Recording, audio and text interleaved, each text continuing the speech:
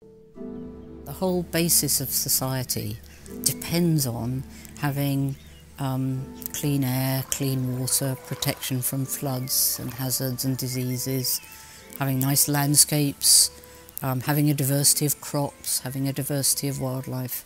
All those things actually underpin society, and they underpin economic growth. So this idea that we could do sustainable development, sustainable economic growth without taking the environment seriously, I think is now recognised to be a mistake. The work that I've done, particularly over the last 20 years or so, has all been about conservation and environmental sustainability. So that's a subject that is of public interest, and it's for the public good. My role has mostly been to work on the science policy interface, to try and interact with policymakers to help them find solutions to these problems.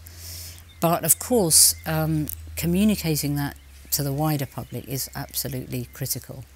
I probably should have done more than I have. I don't regard public communication as my strongest skill, but I've certainly worked with groups of people who do it. And much of the work I did with IUCN, for example, with WWF, they take that side very seriously. And I kind of feel that my role has been helping them to get the story straight that they then take out into the public communication.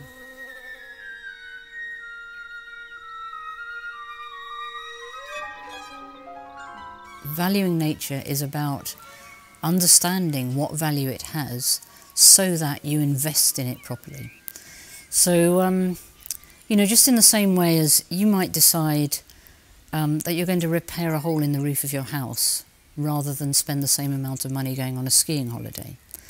That's an expression of how much a house that's waterproof and heat-proof is worth to you. And whereas the skiing holiday is just money gets spent and it's gone. So the house is a sort of analogy for the environment. That's the thing that we need to sustain.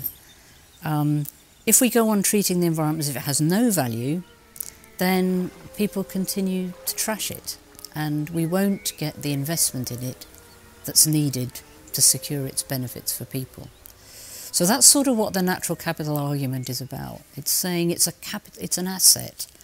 And I know people don't like using this economics language, but I think it brings it into the real world of decision-making at the highest level. Where are we going to invest? Are we going to invest in built infrastructure, roads and railways and dams and airplanes? Are we going to invest in maintaining the natural capital infrastructure, nature itself, for all the things that it does for us?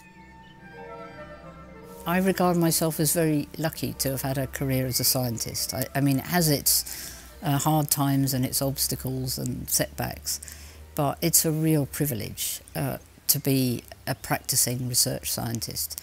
You get to find out things about the world, be the first person to know some things about the world. But beyond that, the world needs the widest variety of people doing science. We're not going to make the breakthroughs that we need to solve environmental problems if it's a narrow set of particular kinds of academic success that lead people into scientific careers. And that's something that I've learnt through observing successful scientists in many different settings.